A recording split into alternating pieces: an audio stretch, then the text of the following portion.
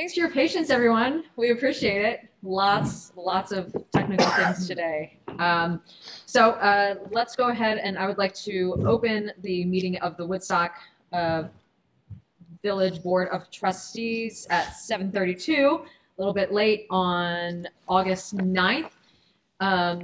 The first thing I'd like to do, oops, I watched. The first thing I'd like to do, if it's okay with the rest of the board, I wanted to just put citizen comments first. Is everybody okay with that, Jeffrey? Yes. Okay. So are there any citizen comments this evening?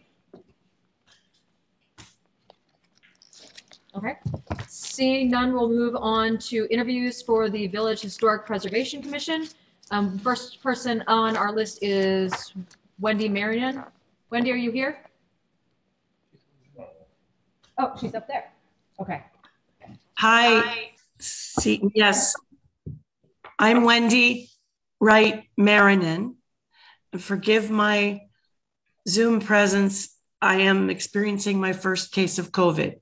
I'm sorry. And so my voice is a little off too, but so far so good. Okay. We'll go easy on you. Thank you. So, Wendy, we've got your application here. Could you just let us know why you're interested in being part of the Village Historic Preservation Commission? Yes. I had been following the idea of this commission, both for the village and the town, during the course of the meetings over the last, is it a year or two? I'm not sure how long, where initially the idea of the certified legal government was put forward by Neil Leitner and Phil Newberg, knowing that there's access to grant money through the National Park Service, and that Woodstock has not taken advantage of that, those possibilities. And as I listened to the idea, the shape of it, the purpose, it just kept making more and more sense to me. So I did say from early on, I'm interested, as did others, so that the select board and the trustees would feel comfortable moving forward, knowing they had some citizen support in pursuing this concept. So now that that seems to be in play and I was able to apply formally, I appreciate that opportunity. The reason I'm interested is I live in the village and I am respectfully delighted to be in a historic design review kind of situation. I respect it. I love the history of the town and some of its treasures. And more recently got more involved in Pentangle and understand the theater and the town hall goals and concerns. And I also, many of you may remember, I'm very interested in the preservation of Faulkner Park. So having gotten involved on those levels, I feel excited and interested to work with a team to help the town achieve its goals and the village achieve its goals. Trustees, do you have any questions for Wendy?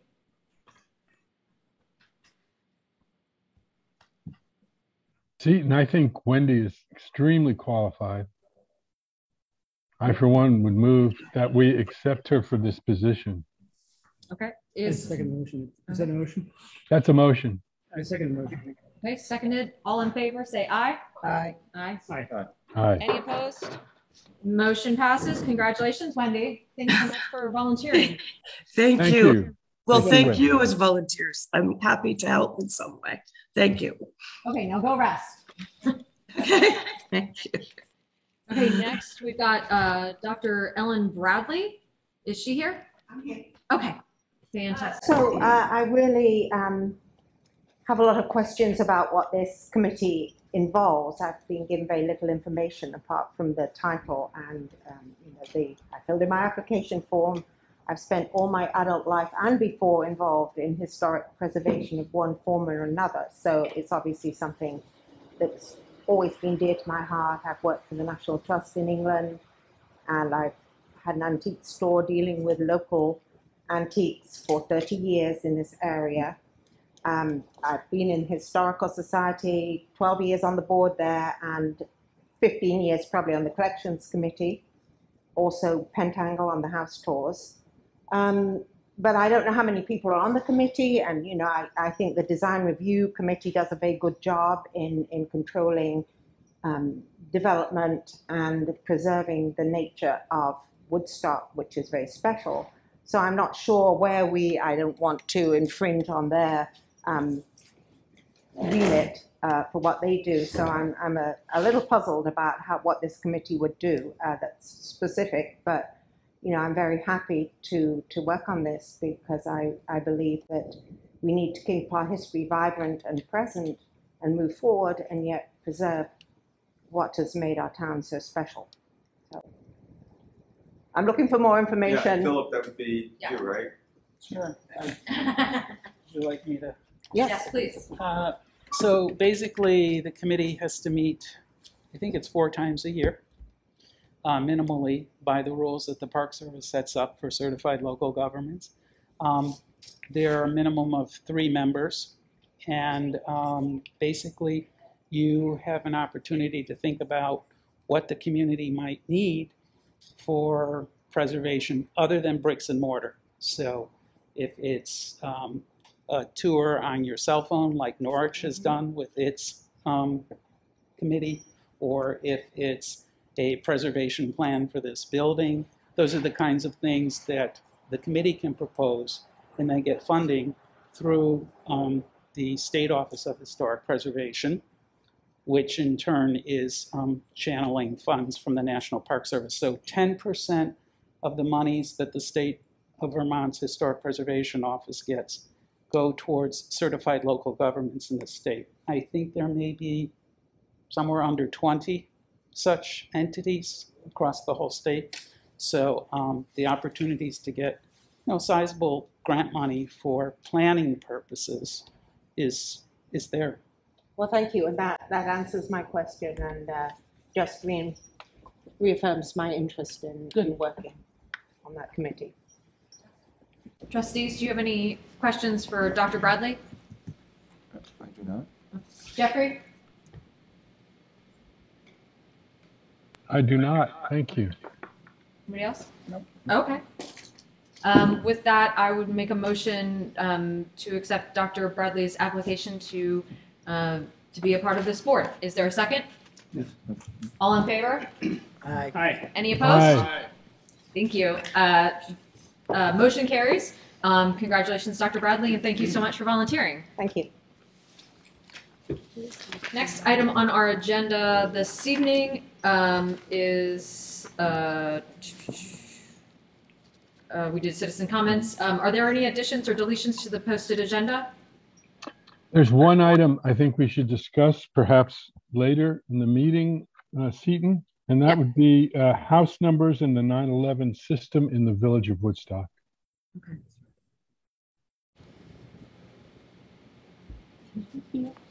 Okay. Let's put that in new business. Yes. That's okay with everyone. Thank you. Okay. Then next, is there anything else? Nope. Good. Okay. Next is the manager's report. Excuse Tom? me. Thanks, and apologize for the screen and the window in the middle of it. I'm communicating with the person that's hosting this who's not here, who's remote and can't get rid of it. For anybody else that's going to speak this evening, if you could either come up on the stage or get closer.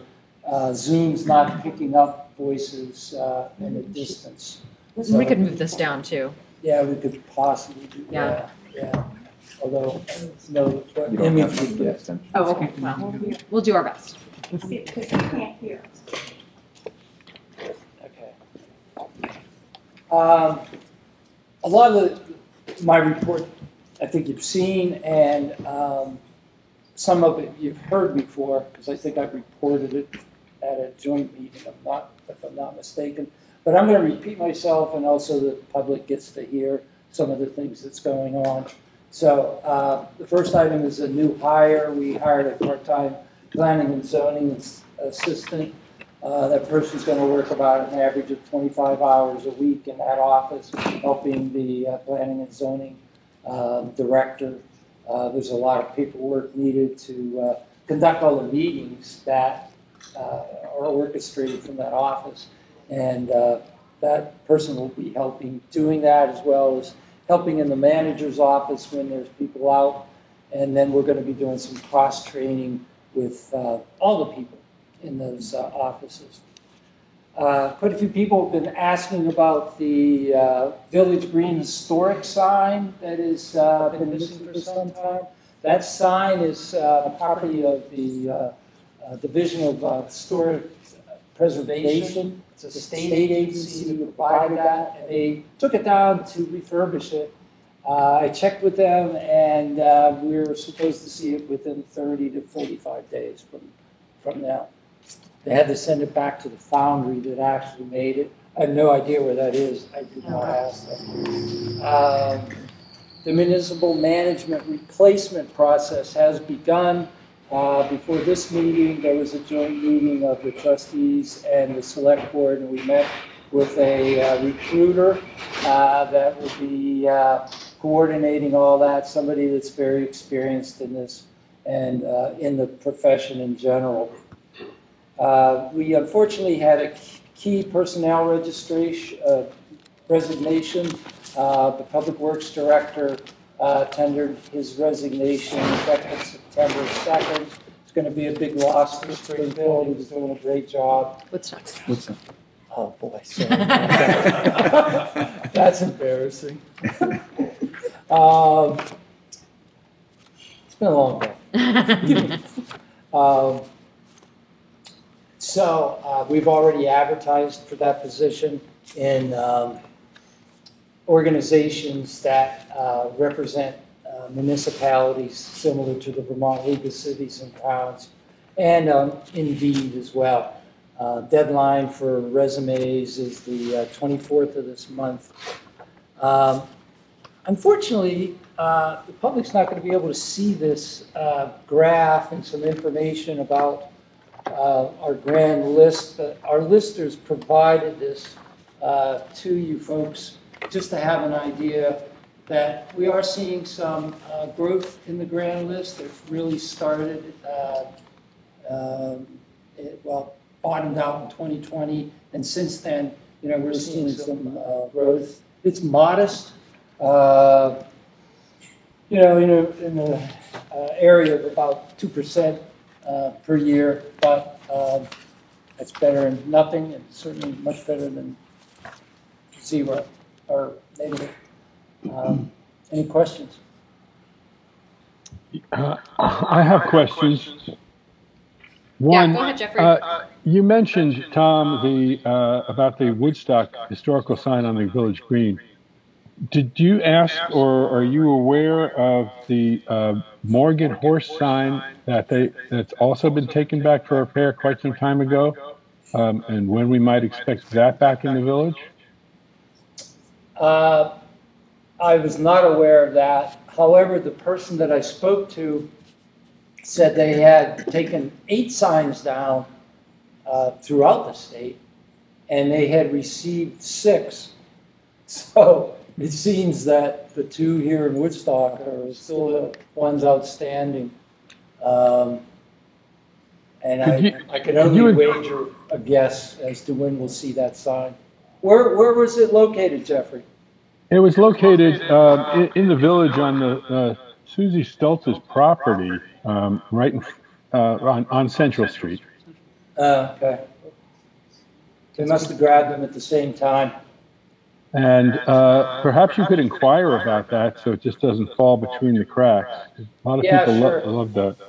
The second question I have, thank you, by the way.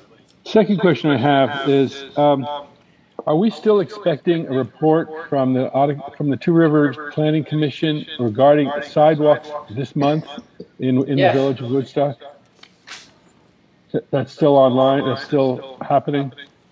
I have heard that nothing about it. So they were promising it sometime mid-August, mid to late August. So what are we, the 9th? So I suspect it's still going to be delivered about that time. Okay, if we don't get it by the third week, would you make an inquiry on behalf of the village, Sure. please? Yeah. Thank you. Thank you. Thank you. That's it. Those are my questions. I have another sign question for you, Tom. Yeah. Months ago, I'm going to say towards the beginning of the year, we had a group approach us about putting a sign up to mark the anniversary of the Marquis de Lafayette's victory tour or farewell tour, and that was supposed to come, we thought, in June. No, September. It's September? Okay. Yeah. So now we're just waiting on that. Okay. It's slightly peculiar. I might have to search my emails because we did hear from this woman that is in charge of all that, and I asked her what, if anything, the town or the village had to do to assist her. I've never heard back from her, so I don't know. Okay. Yeah, but I do remember it was after Labor Day, sometime in September. Okay. I remembered incorrectly then. Okay. Thank you. Yep. Okay. Are there any questions about that part of the manager's report, trustees? Yeah. Okay. Then next, let's move on to the financial report. And just as a reminder, everybody here and at home, these packets that we get printed out and sent to us, these are always available on the website. So if you just go under the trustees section, there will be an agenda for each meeting and the entire packets will be there. So this is information that you can print out ahead of time or look at on your phone while you're at a meeting. Okay, do you want to walk us through any highlights that we should be aware of? Well, it's very early in the budget year, and really, if you know, it should be 8.33% spent to be on budget. And as I look at the different summaries or bottom lines for departments, I see different amounts. For instance, administration's at 5.8%. And police at 11.7%. 11%. I can't help but to laugh. I'm looking at Robbie, putting the pressure on him. I'm sure all these things are all explainable, and you know it's really too early in the year to get alarmed at any of these minor over expenditures. I just had a question about like office administration. It's at 21.14%. Is that something on the first page, second grouping? It's administration, trustees. Oh yeah, trustees, executive office administration. And 21% has been used. Is that something, you know, if that's for something that was just like, it's an upfront cost? And... Yeah, it has to be. Okay. Yeah, and I don't have the detail as to exactly what that expenditure is. It's $1,600 has been spent out of $7,700. So yeah, but you know, we're incurring a lot of unusual expenses. Okay. And hopefully it's not one in that category. Okay. And that's something that maybe Zoe would have? Yeah, yeah. Can we follow up with her? Yeah, I can let the trustees know what's going on with that. Okay. Stephen, I have a question in the budget concerning the East End and the income. It shows 2,550. And we also agreed that we would be reimbursed $1,000 for the parking lot availability for those concerts. I wonder where that $1,000 has been placed in here, and perhaps we can get an answer, if not tonight, sent to the trustees to explain that. Yeah, I'm not so sure we've received it, but we can find out. Thank you. To the town? Yeah, Integral pays at least 9 of the 10, right, Jeffrey? Yes. It's for the parking. That's right. 9 of the, yeah, it was 900 of the 1,000 that we put up. Yes. that Pentangle was to pay us. Yeah, I'm pretty sure it's paid. You can check. And we should know where that's been placed if we have received it. Because that's all designated. Yeah, it's obviously been miscoded, so it should show up here as a revenue. One other question, short-term rental enforcement, and David Green could probably answer this. Is that $75 represent a late registration? David, do you want to answer that? I can't hear a word of it. Oh, okay. $75 in the short-term rentals. Does that represent the late registration? That's what Jeffrey's question is. For this year, Yes. Yes. I don't know what that is. Okay. All right. So perhaps we can find that out It from could be, Zoe. Jeff. I still got a couple of people I'm working with, and I may not have seen the permit yet. So Well, perhaps Zoe could answer what that's for, and get back to us. Thank you. Okay. Jeffrey, did you have any other questions about the budget? Yes. One other question. The village parks, $450 expenditure. What was under the highway department, traffic control, highway maintenance, and so forth? What was that $450 village component expenditure? No, actually, yeah. I think that was the fertilizer that we temporarily paid for, fertilization. Makes sense. Thank you, Tom. Answers the question. I have no other questions. Okay. Trustees, are there any other questions? No. You good? Okay. Then we will move on to the police chief's report. Robbie? And can you come up so that you're a little closer to the microphone? Sorry, I have a chair. Yeah. Okay. Need a chair? You can sit with us.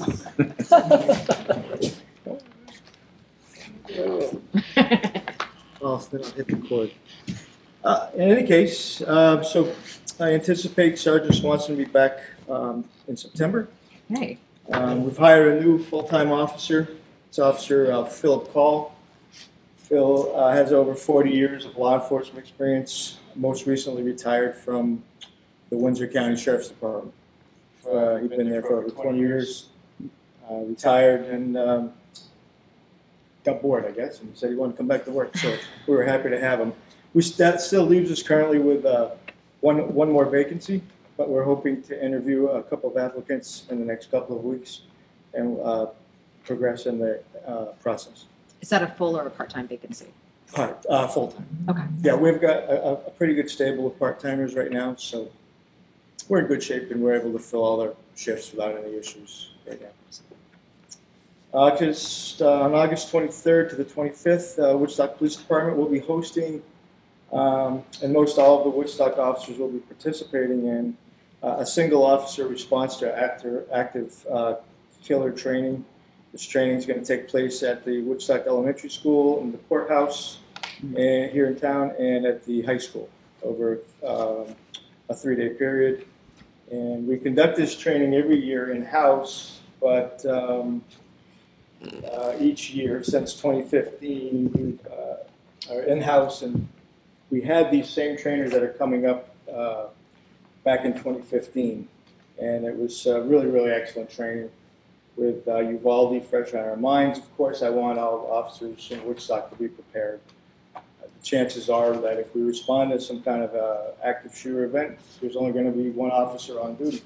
So it's imperative, I think, that officers have the skill set to engage somebody like that, even if they're by themselves, which is why we brought these folks up from Florida. What's the name of the group? The Southeast Tactical Training. Don't quote me on that. Something like that. It's close. It's close. In any case, moving on, meters. A meter report. So this year we had this last month of July, we had $15,910.19 in parking revenue, $4,047.90 was kiosks, $6903.29 were the single space meters, and the Park Mobile app accounted for $4,959 of that. To compare, in July of 2021, we had $16,894.18. In the ballpark, obviously, 2021 was the everyone coming out of COVID, but the staycation, nobody was really going anywhere, but they were coming up here. So that probably accounts for that. And then in real stark comparison, July 2020, $784. So we're looking good compared to 2020. And that's what I have for my report. And how are the new meters? Are you finding them to they're still be good? functioning great. The rep came up for the single space meters not too long ago, tweaked a few things, took care of a couple of issues, so very responsive in the customer service side of it. The kiosks have worked really well, and the Park Mobile app just continues to function as any app would. Yeah. Awesome. Question for the chief. Connectivity in the village, and if we don't have connectivity in the village, then the app doesn't work so great. But Yes. Jeffrey, did you have a question? Yes. Chief, has there been any response to selling the old meters that we discussed a month ago? So good question. I haven't put the RFP out yet. It's on my list, and every morning I'm talking to Dave Green, and I'm like, I gotta put that RFP out, and so I will get on it this week, though. Yeah, and another question. I do know there's at least 2 people that are probably going to bid on it, so I think we'll have a good response. Great. Thank you. One other question. So the training that's coming up that you mentioned with the group coming up from Florida, do the feds pay for that? Where do the funds come from for that training? Right. So there's other agencies that are going to attend the training, but it'll come out of our training budget in order to pay for it. I see. A proportion. Okay. Thank you. And with that training, are you planning to do a post on the listserv or anything in the newspaper so people aren't alarmed if they walk by the elementary school and see whatever? Yeah. It's not going to be, it'll all just be contained inside the building. Oh, okay. So it won't be outside. It's not going to be any loud explosions or anything like that. It'll be inside the building. Okay. You might see a couple extra police cars, but aside from that, you wouldn't even know we're there. Good. No actors. No. Well, there may be some role playing, but wouldn't. Inside. Yeah. Okay. Yeah. Great. Trustees, do you have any questions for Robbie? Okay. All right. Thank Awesome. you. Thank you so much. Thank you. Okay. Next is police chief's report. Next is old business memorial policy. I think, we've got Philip here. Philip is going to share with us what his group has been working on. As a reminder, months ago we had a couple of people asked to put up memorials, permanent fixtures in the town with names on them. We decided to table those and have Philip's group take a bigger, broader look at naming rights and putting benches and memorials and things around the village. And so his group has come up with a draft, which I think is very comprehensive. And so can you just sort of walk us through, everybody's gotten a copy of it, but can you walk us through sort of like what your process was and how you think that this can help us? So as you mentioned, first, I don't think I've had the pleasure of meeting our new interim manager. So Bill Newberg, 4 Church Street, and I don't know if we've officially met. No, I'm Brenda Blakeman, 16 nice. Prospect Street. Nice to meet you. So yeah, we spoke, I think, in May, and at the time the group wanted a bench on the green, and I indicated that the design review board typically does look at these kinds of things, and we hadn't seen it, so perhaps we could draft some kind of policy. So got to work, and Actually, one of the members of the Design Review Board is here tonight, Bev Humpstone, and we've discussed the policy. We thought, the same draft that you all have, we thought it might make sense. Jack Rossi, another member of our committee, suggested that the Friends of East End Park have an opportunity to comment, input perhaps, and we wondered if we might want to look at the trustees and perhaps the select board creating a select and very, I don't want to dismiss by saying quick, but a group that by the end of the year could perhaps massage the document that you all have seen and make certain that it might apply for the whole town. Because, of course, a lot of the kinds of things that are in that document might affect Tassville, might affect South Woodstock and other areas. So public spaces within there. And I think at one of the meetings, I'm not familiar with the legal separation between the town and village, but at one meeting, I believe John Spector had indicated that all the property is technically the town's. And so, Like a thing. yeah, so I think of perhaps an inclusive policy that incorporates all of Woodstock makes sense. And so for that reason, when I had written you, Seton, earlier on the first, I suggested perhaps 2 reps from the VDRB, 1 rep from the South Woodstock Design Review Board, 2 reps from the Planning Commission, maybe someone from the History Center, someone perhaps, I mean, this is just my stream of consciousness, the Billings Park Commission, and maybe perhaps the Garden Club. And I think if those folks could take a look at this, add their input with the very strict understanding that they've got to put this quickly before the joint group, then maybe we'd be at a point to say, yeah, let's adopt this. Interestingly, related to the earlier issue of the interviews, the kinds of things like these memorials could easily be funded through the grants. So it was interesting for me to hear about the Marquis de Lafayette sign. That would be something, for example, that I would think might fall under this purview. So that's what we've been up to. I'm happy to answer any questions about the document.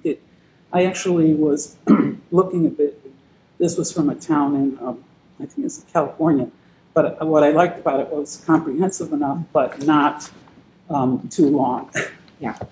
And the other aspect is that the new town planner said that he thought in the new planning document that's being created, town plan, that reference could be made to perhaps the guidelines as appendix or something of that nature.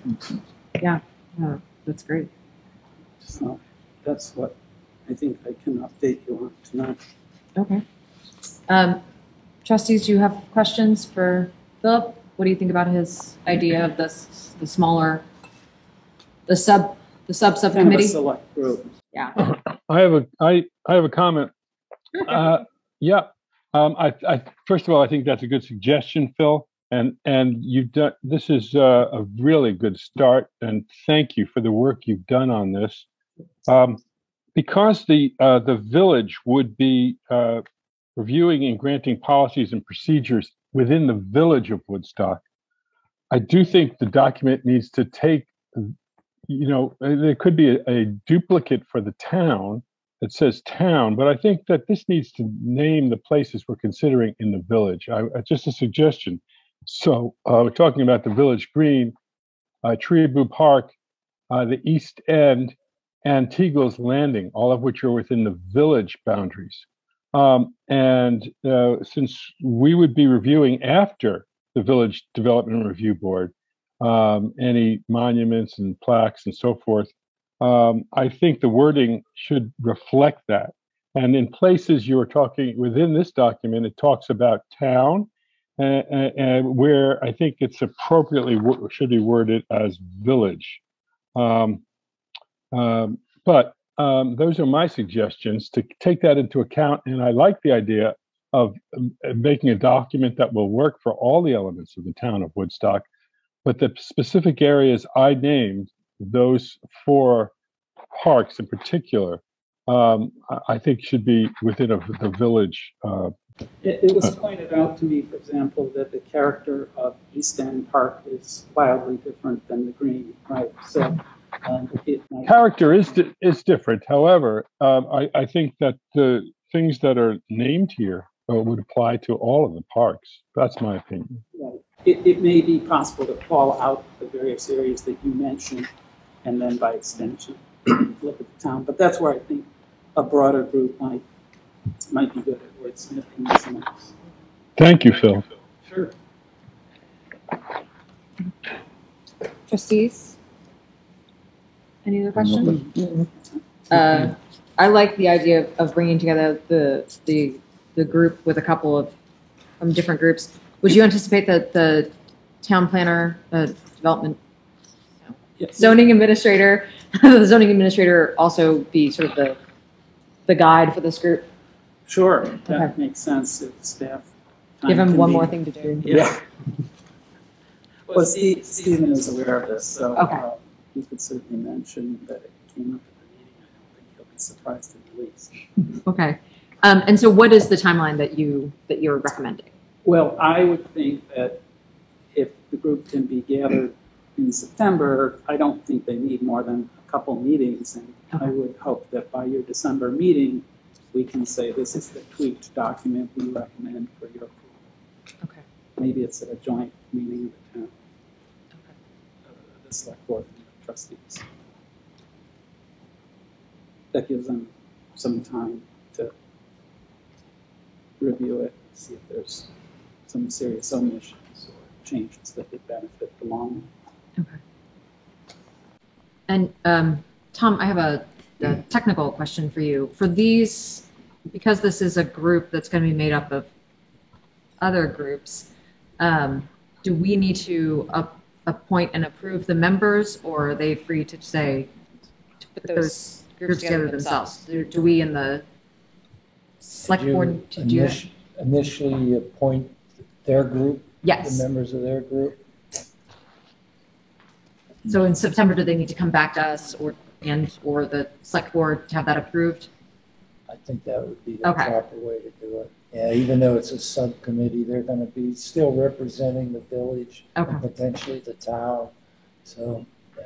Okay. So however you decide. I'll get with Stephen and see if we can't have names ready for you for that date. And it's the same second Tuesday. Perhaps we can have that together by then. And then, of course, if you want to publicize it, it can go. We can put it out on the listserv and have it. I guess I hesitate to do that. Oh, because it's made up of other groups. Okay. Yeah, and those members are already there, and I don't know their personal schedule. I suspect it'll fall to who has the time and interest. Gotcha. Okay. Yeah. Then just work it all through Stephen. Okay. Sounds good. Thank you so much. Thank you, Philip. This was a lot of work going forward, because then we'll have something. Yeah, and I think it'll be really helpful for us to have like a reference to go to, so we're not just guessing. Exactly. Great. Thank you so much for your time. I appreciate it. Of course. Okay, next item, we are moving on to new business, the Woodstock Masonic Lodge Haunted House. I know we've got a couple people here to talk to us about that. Come on up, y'all. Yeah, I'll just give you a little background. Brad approached me some time ago about this, and I told him, this is really on private property. We don't have to issue a permit, but he wanted everybody to know what was going on. He's touched base with everybody, and I'll let him take it from there. Great. Hi, guys. Hi. Hi. Welcome. Let me know if I'm not talking loud enough. Do my best. My name is Brad Prescott. I'm a member of the Woodstock Masonic Lodge. I live on Novelwood Road. And the members of the lodge really wanted to do something new for our community and give back in a new way. And had decided and voted together that we would really like to do a charity haunted house on an annual basis, with proceeds going to a local charity every year. So what we would very much like to do is a haunted house inside the existing Masonic building on the first floor, with sort of tickets and things out front on the nights of, it would be the 28th, which is a Friday, 29th of October. This is a family-friendly event, so we're trying to really target children between the ages of, say, 6 and 12, and parents. We're really not going for gory, we're going for fun. And the proceeds would go to, this year would go to Zach's place. We're very excited about doing this. We have guys building sets and so forth, and we've met with our fire chief to go through our plans of what we would like to do, and he, and as well as the state fire marshal, we did it at the same time, and they had some terrific suggestions on how to do this better and make it safer, make the building safer. So we're pursuing all of that. Of course, as Tom said, we met with zoning and Tom just to make sure that we're being good neighbors, and that's what this is really about. Coming here tonight is just to promote a dialogue and tell you what we're thinking about and what we're planning, and our enthusiasm, and hear from you guys and see if you have any questions or concerns that we can talk about. I love it. I think it's a great idea. I grew up with something similar, and it was always a highlight. And we obviously got a lot more kids in the last couple of years, so I think you'll be very busy. I assume you talked to Robbie about traffic flow and parking, or you'll get to that part about making sure that kids don't get hit as they're crossing the street. Yeah, we haven't talked to the chief about the street yet and traffic at the street. We've had a lot of internal discussions about safety on the site itself, because people will be coming in the front of the building and then exiting out the back. So we are assigning staff just to ferry people around the building. We'll put cones so people know where to walk in on the lawn instead of in traffic. And we're recruiting the Boy Scouts to help us with some of that, sort of ushering people around outside safely, as well as somebody at the back entrance to usher people down those steps and so forth. So there are also ushers inside the building for safety there too, and 2 designated fire watch people just do that. There's all kinds at that level. We don't anticipate a lot of extra traffic from this. It's really going to be just people turning into the parking lot to park and then leaving. So we haven't really talked about having a manned traffic control. But nevertheless, I think we still should talk to the chief and just coordinate to make sure we're all on the same page. Okay. So I have a question. How do you keep it family friendly without scaring the kids too much? And do you have a theatrical plan of some kind? Somebody that's doing the internal workings of they're going to go from this station and somebody would jump out and say boo or not? Or I mean, how are you working that out in the detail? We do have a plan. I'm happy to share it with you, but that is the super secret plan. I want to know what, you have some background in doing this. You have people that have done it before, or? Yeah, we have people that have done it before. Okay. It's the background of the brothers at the lodge who are participating in this is a very wide range. I'm myself an architect by trade. That's what I do during the day. So I'm not a professional haunted house person per se. Little high school theater, but I don't think that counts. No, it's really just a matter of balance. When we talk about the scenes together, we talk about it wanting to be scary, but more on the realm of being fun. And the scariness can be anticipation of surprise more than goriness. And that's a fine line, because when you've got a 6 to 12 age range, the 12-year-olds see a lot on TV and so forth, so you want to make it so it's fun for them too. So we have some gory things, and then we have some sort of more like fun house things. And we're trying to strike that middle ground. And then we have a lot of safety measures to kind of help, you know, if kids get a little overwhelmed, we'll have somebody there watching over. Great plan. That's what the Sounds ushers are terrific. for. Can't wait to see it. Yeah, it's going to be a lot of fun. I've already marked on the calendar, so I assume we're going to approve it. So. Well, you know, you guys are welcome 6 to 12. Yeah, but I want to be a chaperone. So yeah, you're going to have to borrow somebody's kids, you know. Take mine, please. Have you talked to, I assume you've talked to the Ottapucci Health Center about parking and all that sort of stuff? Well, they don't use it at night. Okay. This is, you know, 4 to 9. Okay. But did I not say that before? No, but that's okay. Yeah. But we won't be talking to them anyway. Okay. I think that's important, just to make sure we're talking to all of our neighbors, both here and locally. Okay. And then at some point you'll talk to the apartments that are right next to you, people who live there. We weren't planning on doing a full notice. You Okay. know, that's a lot of administrative mailings and so forth. Okay. It seemed a little fancy. I mean, it's really 10 hours worth of activity. Okay. So you might just want to give them a heads up, especially if there's like loud noises. You know, there's always a concern about like 4th of July, things sound like other things, and screaming might set people off. So just a heads up might be helpful. Yeah, this is pretty low key. Everything's going to be inside. We were thinking that we would have some low level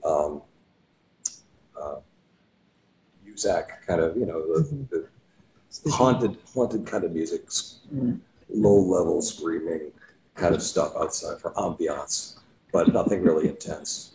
Maybe some dry ice, you know. There's some funny scenes that we're talking about, a fake cemetery out front. It's just for 2 nights. Okay. Yeah. Okay. Just don't want anybody to freak out. No. Okay. I understand. Noise level is also something we were very sensitive about. We want to create an ambiance without creating a disturbance. Does anybody else have questions, comments, trustees? One comment is, thank you for choosing the charity you chose. Zach's Place is a fantastic charity for you to be supported by this. So thank you for thinking of them, and good luck to you. This sounds like a terrific project. Awesome. Okay. Thank you. Thank you so much. We look forward to it. Yeah. Next item under new business is to approve the fiscal year 23 tax rate. This is in our packets. Did you guys not get your packets? I think they're upstairs. That's okay. No, I got it upstairs, but was it emailed to us? It's on here. Was it sent to us by email? Yes, it was emailed. It was in that email. That's okay. That's all right. She's working there. Oh, okay. So Tom, do you want to walk us Sure. through this, please? I'm gonna put it all on you. All right, that's fine. Oh, here we go. Have to take back. Oh, there you go.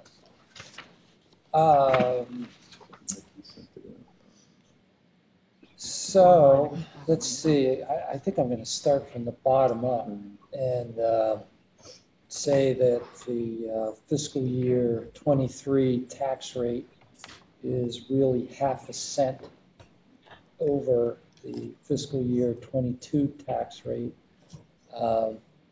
Last year, the tax rate was 0.199. This year, it's going to be 0.204. What that translates to, if you relate that to $100,000 of assessed value, it's $4.98 increase. So if you had an assessment of 200,000, you would double that. So that's the impact. Can you say it a little bit louder? I just want to make sure everybody heard you. Oh, I'm sorry. So that's the difference in the tax rate from last year to this year for the village is going to be only 0.5 cent, which translates to $4.98 per $100,000 worth of assessment. So if you had a house at 200,000, it would double that at 996. So the way this is arrived at is we have to put in the amount of taxes that were voted on during town meeting. And then Village meeting. that's right, village meeting.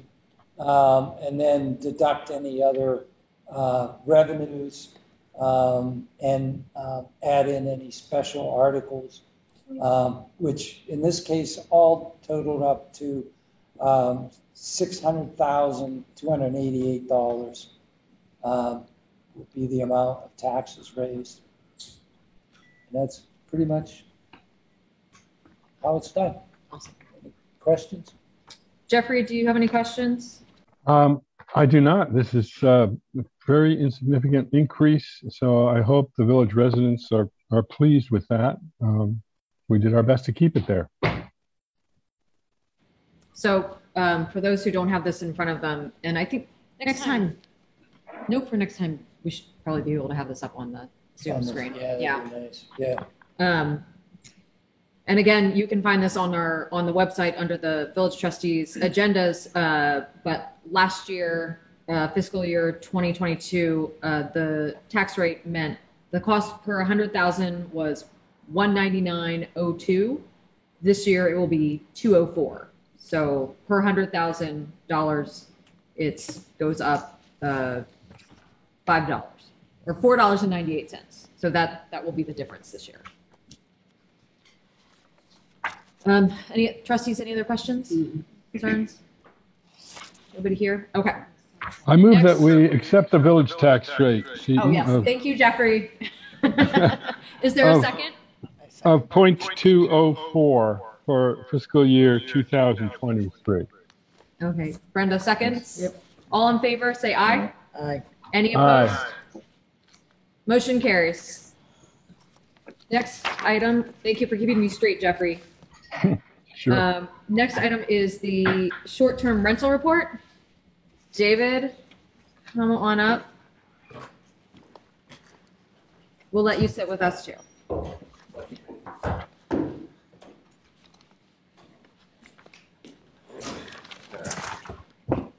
So short-term rentals. I've been doing some very diligent work, and I have some numbers for you.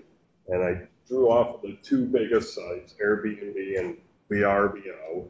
And between the two of them, they list around 62 rentals in the village. Okay.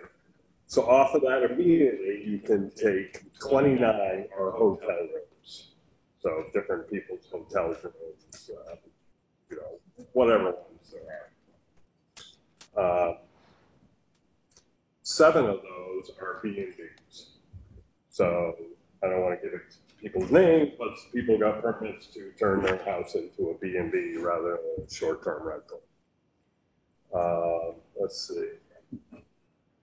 2 of those are not in the village at all, even though they are listed in the village. And you can drop your pin wherever you want and say wherever your house is, but 2 of those aren't really in the village, aren't even close. For permits, I have 12 of those permitted. The remaining 12 are permanent. 2 of those, the people told me they are not renting this year. And then I am working on 4 who found out it costs a lot of money to get a fire permit and put in egress windows or sprinkle buildings to get permits. So that is going on right now. 1, I am trying to prove that they are renting without permits, and I'm still working on them. If I do, they'll get a ticket. If not, they'll be good to go. So that's pretty much what I have for permits in the village right now. So there's 3 that are trying to get a permit. It's long. So one's actually sprinkling the building. Okay. 1 had to replace every window in their house. Oh, wow. Yeah, we're talking tens of $20,000s of dollars to be able to rent one. Okay. So, but yeah, we're working on quite 3. Okay. So that really means that in the village, there are 12 that are totally good to go. Totally good to go. Yep. Okay. Well, if you take the B&Bs add up. Yeah, all those other things out. Yeah. Okay. Yep. Okay, trustees, do you have any questions or concerns about Airbnbs? David, have you issued one ticket yet since we've started this process? I have not, no. No, usually I talk to people, and most of them say they didn't realize or whatever. You know, this year I didn't have any repeat offenders from last year, otherwise I would have ticketed them. Like I said, I'm chasing one right now. But again, I can't prove they're renting yet at this point. I have a strong suspicion. But yeah, I haven't ticketed anybody yet. Okay, but you wouldn't hesitate if this person persists, or whoever it might be. No, I would not hesitate. No. Thank you. Okay. Trustees, any other questions? Jeffrey, you're good? Okay. Good.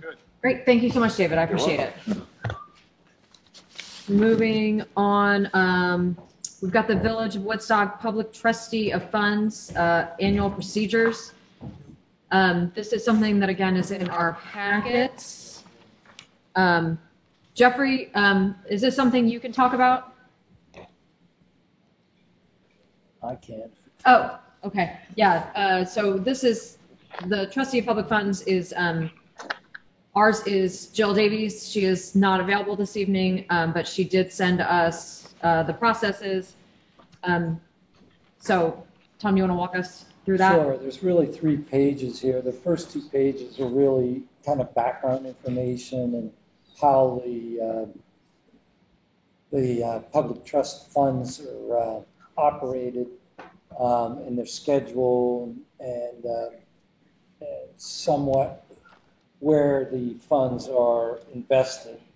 But the important thing for the trustees is the last page, where there's, let's see, only 4 different funds that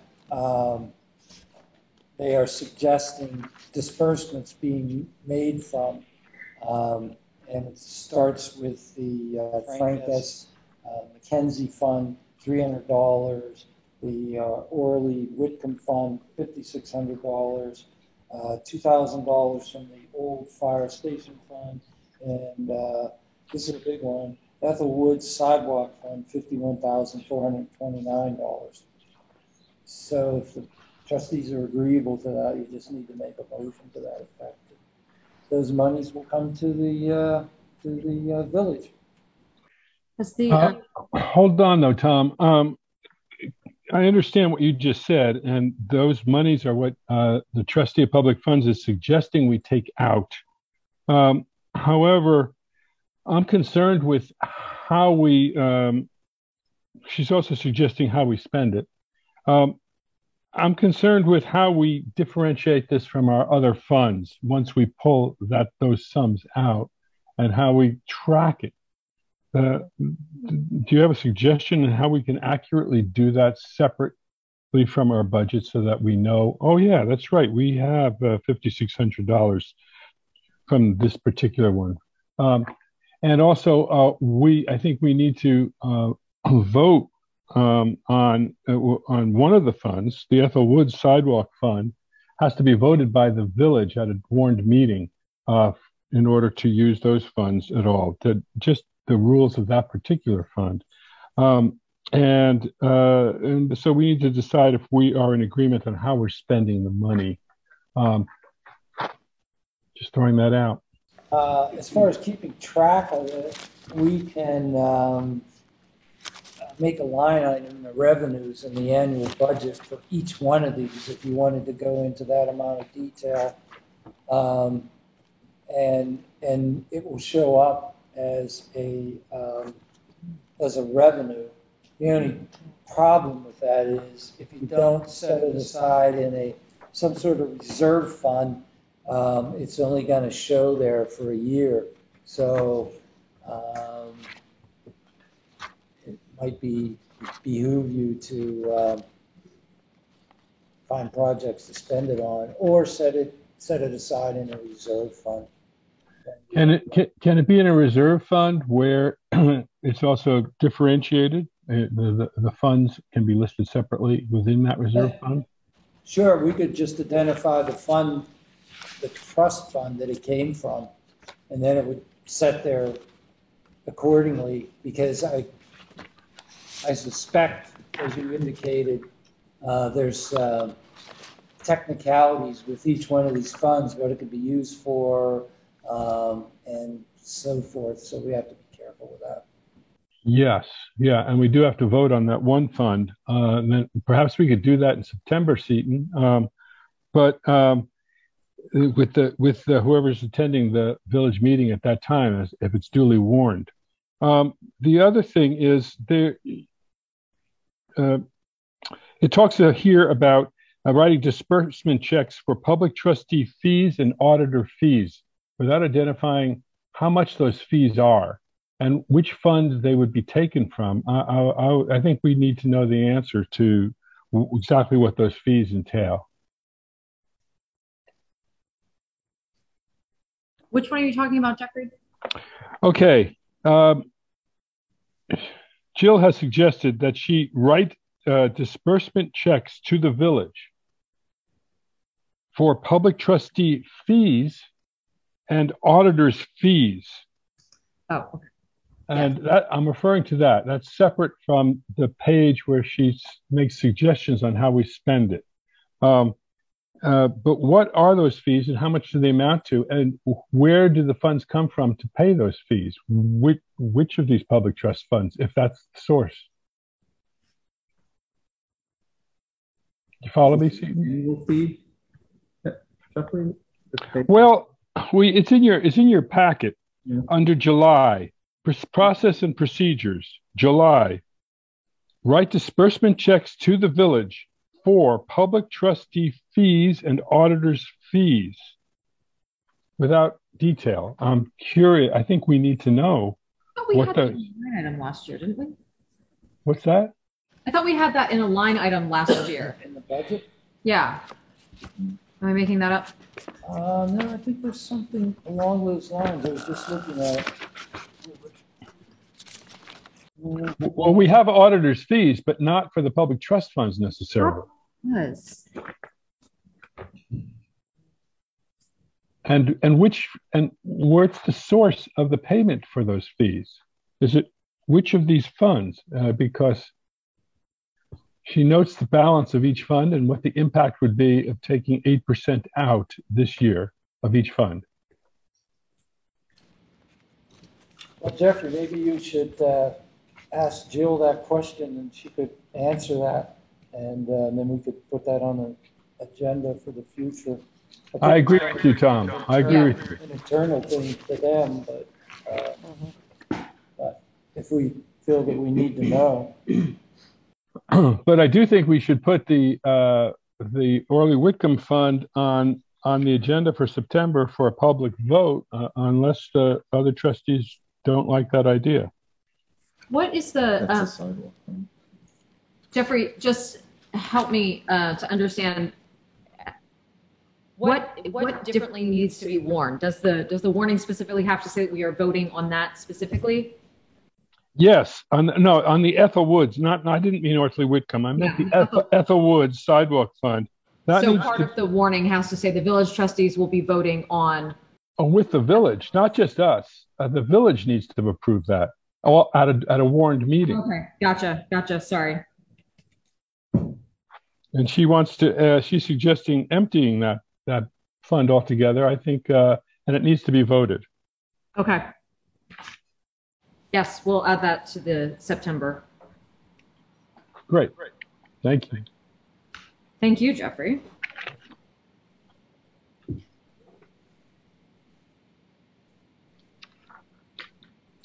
Does anybody else have questions? Seems like we're going to table this until we have a couple of answers. Is everybody okay with tabling this until September? Sure. Yes. Jeffrey, you're good with that, obviously? Yes. Okay, thank you. Okay, great. Next item under new business is to reschedule the November meeting.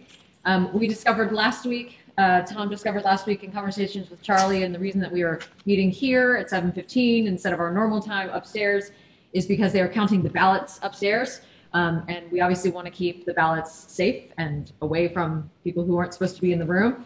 So that's why we're meeting down here tonight. We would rather not have that conflict in November, when obviously they will be doing that again for the general election. So we need to decide on what our alternate meeting date will be.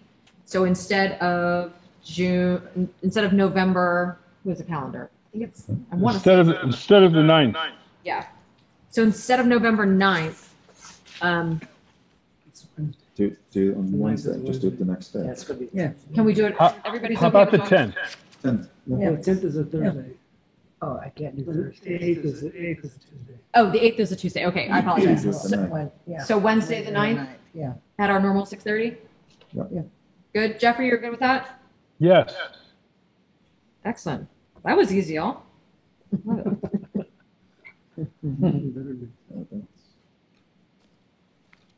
Okay, awesome. Next item is up for discussion is the discussion of permits for Tribu Park. This was a conversation that I think was started by Tom and Jeffrey maybe about, we obviously have a permitting process for the Village Green. We have a permitting process for East End Park, but we don't have anything for Tribu. Certainly we have events that happen there. So Tom has looked into what we would need to do in order to have any sort of permitting process or ordinance for that. Tom, do you want to tell us what you found? Well, I found a few things. I checked with the Vermont League of Cities and Towns attorneys, and they said that it is possible to issue permits for those other facilities without even really having policies. However, they did recommend adopting policies. We can't hear you. I'm sorry. I'll start over. I checked with the Vermont League of Cities and Towns attorneys on this matter, and they said that the trustees could issue event permits for other facilities and parks in the village that we don't have covered by an ordinance or a policy. However, they recommended adopting policies to do that and gave us some sample policies that the trustees have. So I think it's a matter of taking a look at the policies and changing them a little bit to adopt to Woodstock, and then eventually adopt them. But in the interim, there's nothing wrong with us issuing event permits for these other locations, if the board so wants to do it. I mean, you can deny them, you can issue them. It's just much better to have a policy, and even better to have an ordinance. The ordinance allows you to enforce it. In other words, let's say somebody shows up without an event permit and does something on a park, and they don't want to leave, and then we could issue them a ticket or do some other sort of enforcement activity. Okay. I see that there's a question, and since we've moved to Rosenberg's rules, I just want to follow that. Now that we've talked about it, the next thing, we left these, you just laminated these and we left them upstairs. Are there any technical questions about what Tom has said? We'll have time for conversation, but is there a technical question from any of the trustees?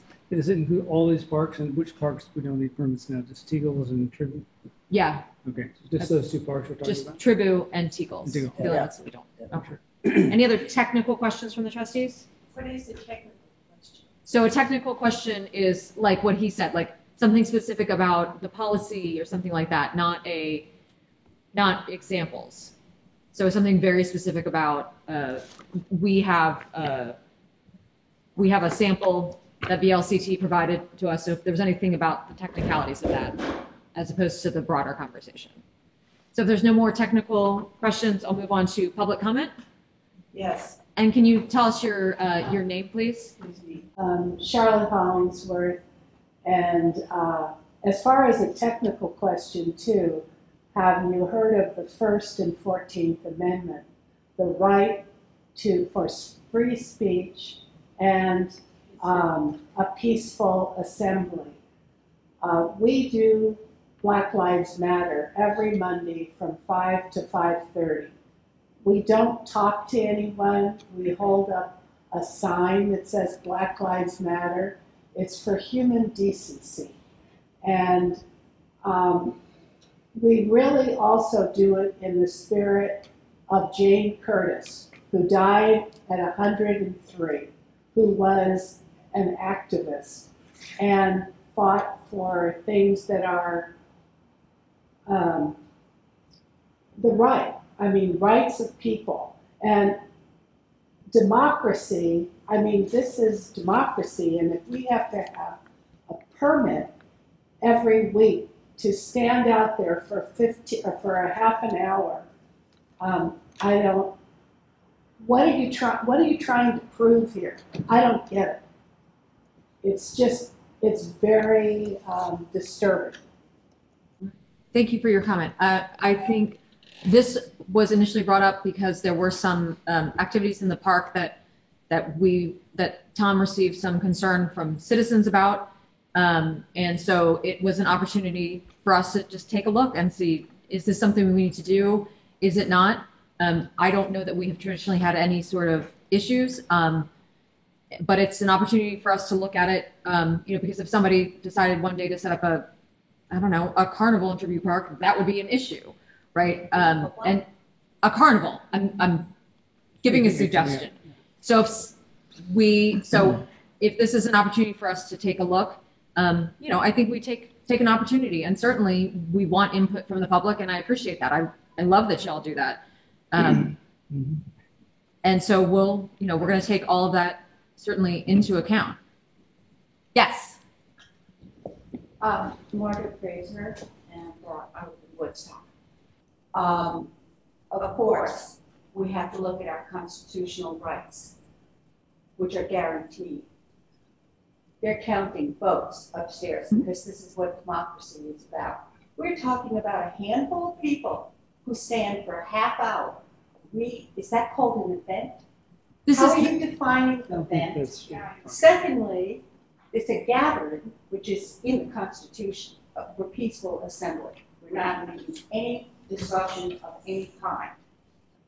I don't know what other events, although I live across from Tribute Park, I've seen some people, I think it's a religious group, I'm not sure, as far as I know, they're not selling anything, so it's not commercial use of the park. They're, I guess, if they are a religious group, they are exercising their freedom of speech right. I feel that this kind of discussion is opening the door that would be very unfortunate if people look at Woodstock as a place where this kind of assembly is not welcome. And just to let you know, I have a friend that I've spoken to who is speaking to an attorney, African-American attorney, about what you might be considering. So from a public relations point of view, I think you should really think about what you're talking about. Thank you, Peggy. I appreciate it. This is not singling out any sort of group. We are taking a broad look at the two parks that do not require permits, which would be. Well, maybe. Well, maybe. And this is a broad conversation. It is not targeted at anyone, and it behooves us when the public asks us to look into something, for us to look into it, to have a conversation about it, and we are having that conversation. Is there another public comment? Let's just see. We've got, yes, go ahead, please. The gathering is different. Most permits are for commercial. And I'm sorry, what was your name? Oh, sorry, Mary Corrigan. Okay, thank you. Excellent. Most permits, in my understanding, are for commercial enterprises. If I want to have a concert, I probably need a permit. In fact, I went to Chief Blish before we started this and said, so we want to do this. Do you have any issues? And he said, absolutely not. And if you need our help, just let me know. And so I hate to see, because people gather, teenagers gather. Is that going to be a gathering that they need a permit for? People my age gather just to have conversation, maybe a coffee or whatever, in various places out in the sun. Do we need a permit to do that too? I mean, it's just a little, I hope you take a very careful look at Absolutely. the difference between the gathering of people and protests or a commercial event. Yeah, and I think, and thank you for the input. And you are talking to a well-versed advocate who has protested and and been pushed back by police and has to know where I'm allowed to stand. I know exactly what the line is in front of the NRA where to stand. So I'm very familiar with that. And as somebody who's protested a lot in DC, I can tell you, they tell you where you can and cannot protest or gather. And certainly this is nothing of that scale. We are not looking to say you can't have a picnic. We're not looking to say you can't do anything. At this point, it is an open conversation. And these are great things. And again, I think the Monday gathering is wonderful. You know, we did when RBG died, we did not ask for a permit. I'm the one who organized that. And so I said, we're just gonna gather. It wasn't anything major. You notice we didn't have anything big stands, and we didn't require a permit because it was people gathering to remember somebody extraordinary. So we're not looking. I am definitely not looking to put the kibosh on that. I will go to my grave fighting for things like that. So you certainly have an advocate up here, and that's not something we want. But we want to have a conversation so that people don't misuse that space. Absolutely. You know, a question? Yeah, I don't think anybody's trying to shut down anything you guys are doing. I think it's great. Personally, I think it's fantastic. I just think we have to be consistent. And when this conversation came up, I think earlier, like a year or more ago, we as a governmental body or advising a governmental body need to be consistent. If one park needs a permit for something, the other park should have one too, and they all should have one. But I think if a permit is determined to be needed, you should be able to get one for the whole year. You don't have to apply for it every week. You say every Monday, this is what we do, and this is what we get, and everybody signs off on it once a year or something like that, so that it's all clear. So whichever way it goes, I think that it's not a protest, it's not a demonstration, it's just information you're giving out and support. I think that's great, but I think we just need to do it through the protocol that's proper for the whole town and is fair to all the parks and all the permits that may or may not be needed. So, like I say, I think if it is needed, and I'm not sure it is, because I'm not educated well in this kind of permits versus ordinances versus all those things. I don't have a big government background, but I think it should be on a regular basis. And if some kind of permission is needed, we should just say it's every week for the whole year and be done with it. Yes, do you have a comment? Yes. Go ahead. I'm Illinois, and I live in the town of Woodstock. And I'm curious to know the purpose of a permit that you have in mind. You know, not everybody may agree with what we're doing, but I think that shouldn't determine whether one needs a permit or not. If someone were protesting something that you all disagreed with, would that justify requiring a permit? I don't. Oh no, absolutely not. And so if we were to go and stand in front of a store and do what we're doing, would we need a permit for that? Is that what you're You'd need the permission of the store. Is that what, well, would we? Yes, if you're on private property, absolutely. Well, it's not private property on the sidewalk, though. No. So if we were to stand on the sidewalk, I just don't understand the purpose of the notion of a permit for what we're doing. Oh, no, and again, we're not saying this is a group that would need a permit. Like this, again, we are starting this conversation and trying to think about, do we need something? You know, when we went through this process with East End Park a year ago, 2 years ago, there was you don't need to get a permit unless it's more than a certain number of people if you're going to have structures. There was a whole line of things. And so, you know, if somebody says, I'm going to go have my kid's birthday party with 15 kids and a cake, go. Like, I don't. It is more about making sure that keeping an eye on the use of the space and making sure that if there is somebody that has something large, then they can have the space or not have the space. I think it's more about being able to manage and know what's happening in the village. We do the same thing with the green. I mean, that is we have requirements. We have requirements for East End Park, and somebody comes to us and asks for a permit. We have rules about it has to be a nonprofit and it can only be this and that. So we would certainly apply that same litmus test, the same regulations to if we extended this to something else. It seems to me, and again, what do I know? But it seems to me that requiring a permit is limiting our or anybody else who wants to do what we're doing, our free speech. It is not. But it is not, and I feel it is. And I respect your opinion.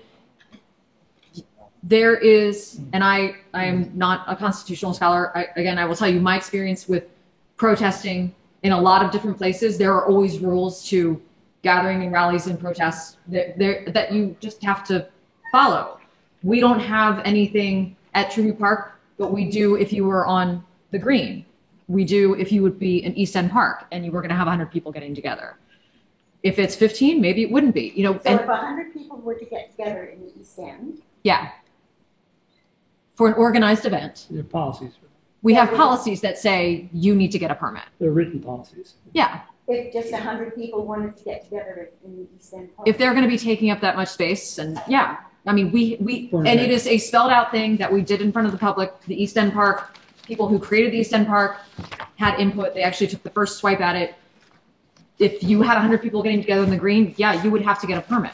These are things that exist already. And again, I don't know that we're going to do this. This is the beginning of a discussion. Yeah. But no, we already have permit requirements for both of those parks. So if 100 people wanted to get together, I'm trying to think, along the sidewalk in town, along the sidewalk in Central. If 100 people just like Hands Across America style? I don't know what that is. Oh. That was the thing. What, I mean, would they need a permit? There's a right of way. Robbie could answer this better than I could. There's a right of way on the sidewalk that you can't block people's way on a sidewalk. So I would imagine that would be something that he would handle if 100 people all of a sudden stood on the sidewalk and didn't let people walk. Well, but if they let people walk, You wouldn't need a permit at this point in time. You wouldn't. No. As long as you don't obstruct the sidewalk. Yeah.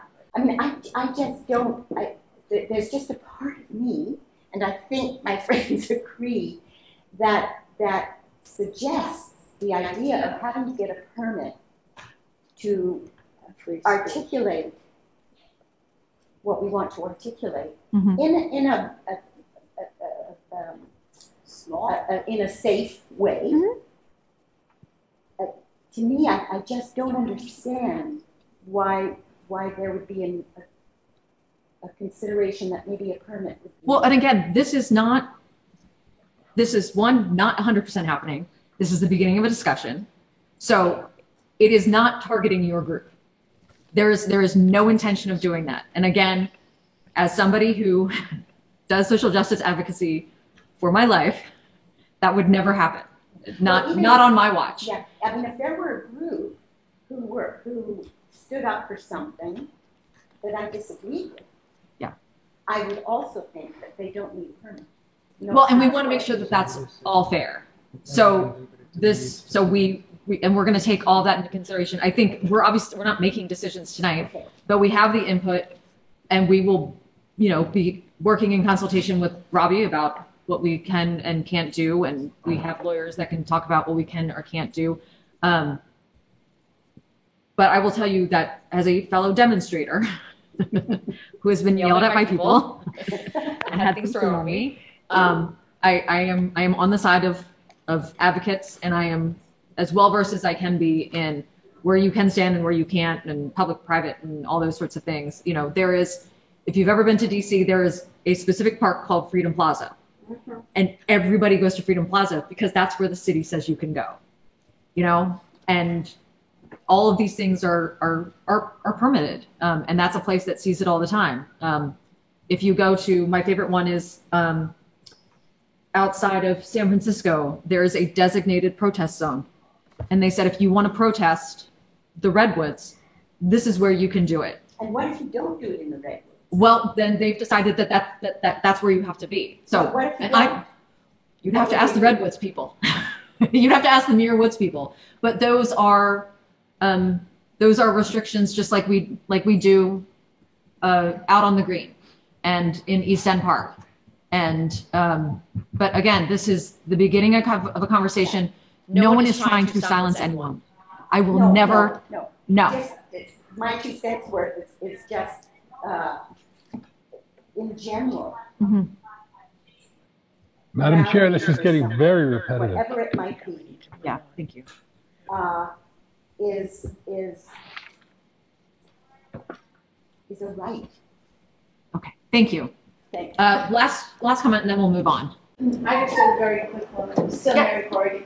And if we get 25 to 50 people, I think we should have a permit.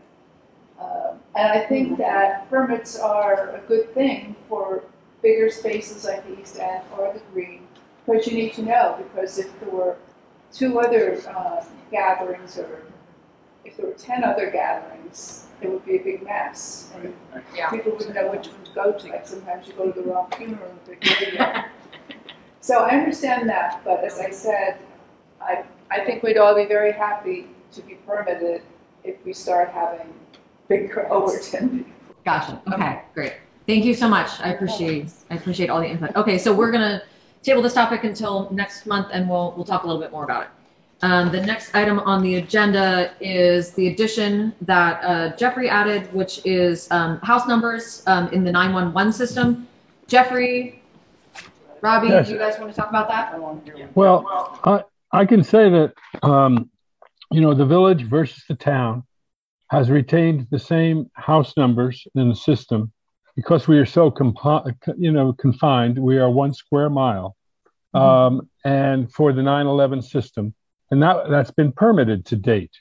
And so somebody's house might be 5 the green, and under the town system or the state system, it would become a number like 175 the green, whatever feet it is from the end of the road, which is how that's gauged.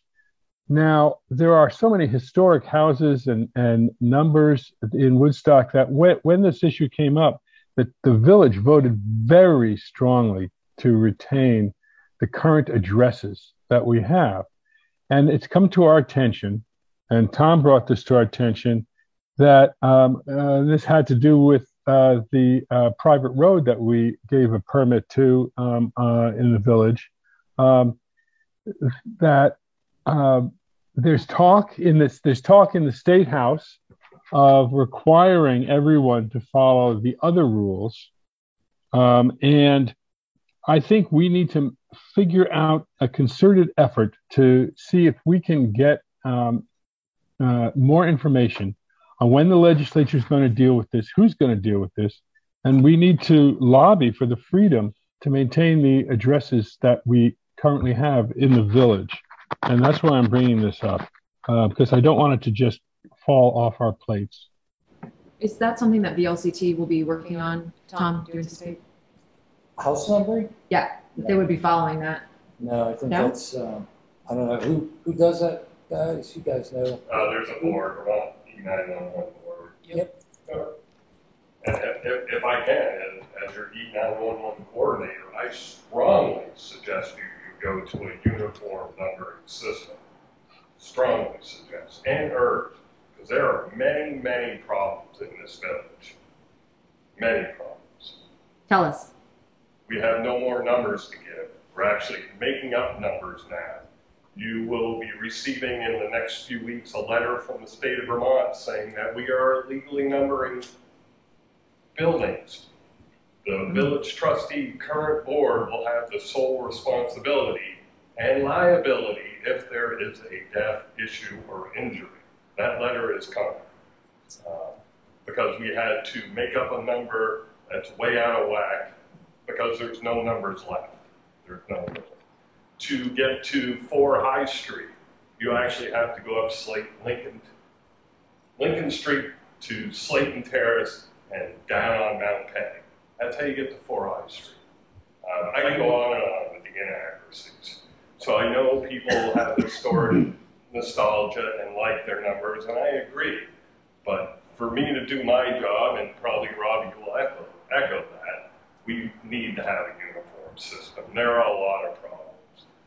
Back in the day, people were just making up numbers on Mechanic Street and putting whatever, so they go in weird orders. The same up on Slayton Terrace. Multi-story buildings have no rhyme or reasons. There's no suite 100 for the first floors, 200 for the 3, 200 for the second floor, and so on. So I urge us to look into this. I know it's not what everybody wants to hear, but I do urge it. Dave, what would it look like? We'd have entire streets would be changed. Their numbers would be no longer 18, but 1800. And I mean, what would it look like? Yeah, so it's mileage based. In the village, there'd be nothing over a 4-digit number, and that would be mainly the Route 4 area if you chose to make that one name and attach on to the town's Route 4 system. But everything more likely would be 4 digits or less, and it'd be mileage based and offer for growth and consistency in the numbering. We have numbers on the left that should be on the right, and vice versa. So this would change everybody's address completely? It would change it, just like the town. The town did it 2012. There's a huge difference between the town and the village, David. It's one of the first things I've ever disagreed strongly with you on. And although there are some problems, by and large, emergency services know where every location is within the village of Woodstock. Hartford Ambulance doesn't, Windsor Ambulance doesn't. They come to our town.